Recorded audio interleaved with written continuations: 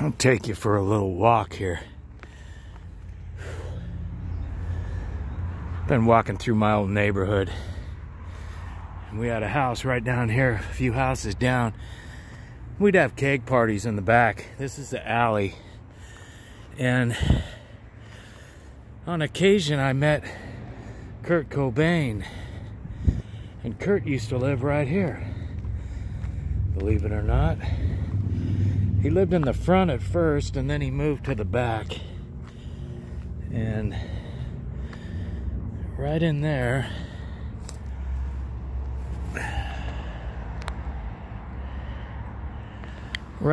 is where he wrote a good body of his work.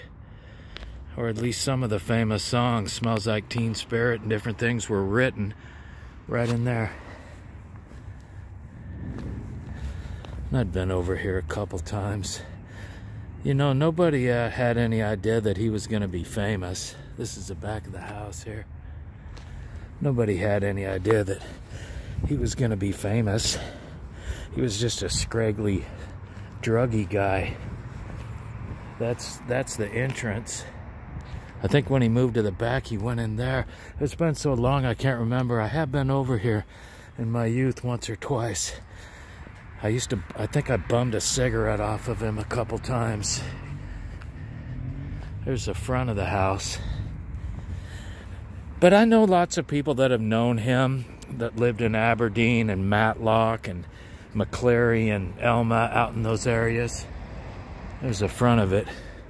And wasn't really anything special about Kurt that you could see. He was just kind of a scrawny doper guy.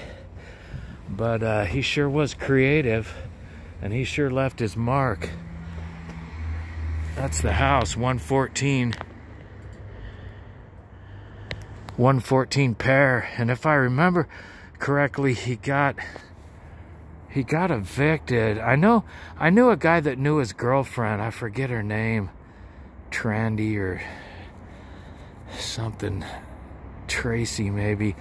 He had a girlfriend, and I think the place was in her name, but I heard from a friend of mine that used to hang out at Evergreen a lot that he got evicted from here. But I don't know the whole story. That's none of my business. But that's his house right there on Pear Street in Olympia. And he composed a lot of his stuff in there. And I think he was probably at his creative pinnacle when he lived here.